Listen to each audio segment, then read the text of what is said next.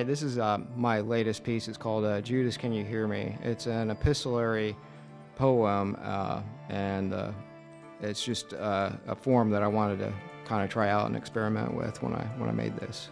It's called Judas, Can You Hear Me? Hey kid, I wonder what I would say to you if you stood before me now. I sit in the nave. The dust mote rides a beam of sunlight from atop Noah's Ark through rainbow colors down to the pew in front of me. The wood, varnished with the palm sweat of 1,000 Tennessee summer mornings, mutes the light. My breath echoes in the still air, and I think of your last moments. Your face turns purple as you gasp for your last breath. A fire engine wails a few streets over. I return to the light-kissed space and ponder the questions that creep into my thoughts, most of them about you. Was it guilt, like Judas felt with his 30 silver coins?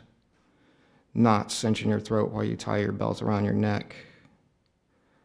Was it simply the doubt plaguing your mind? Or did you feel it all? Do you now languish in torment beside him in the devil's mouth? Does that fade away at all who choose as you did? What of those who leapt from the towers rather than perish in their flames moments before they collapsed? I can ask these things until my own light fades, and I will never hear your answer, because silence is now the language you speak. My knees throb in protest from spending so much time on the kneeler. Still other questions spring to mind. These are not my own, but I had to answer them still. They came from the ones whose lives you touched, most of them you might expect, like, what could I have done? What can I do now?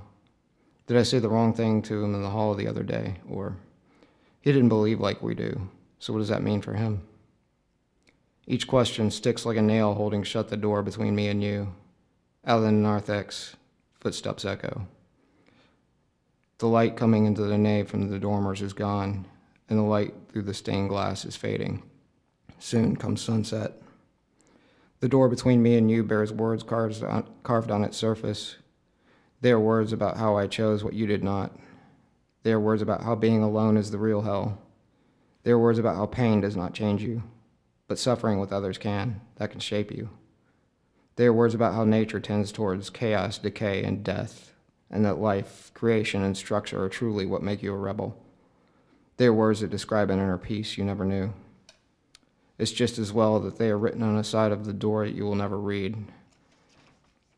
Twitter accounts, prom dates, what happened on The Bachelor, gasoline prices, weather, what's for dinner. Soon enough, these things will distract the ones you left from their grief. The business of life demands it.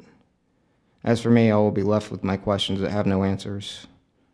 What's your favorite color, or what colors are you applying to? What would be what I would ask you if you were still here?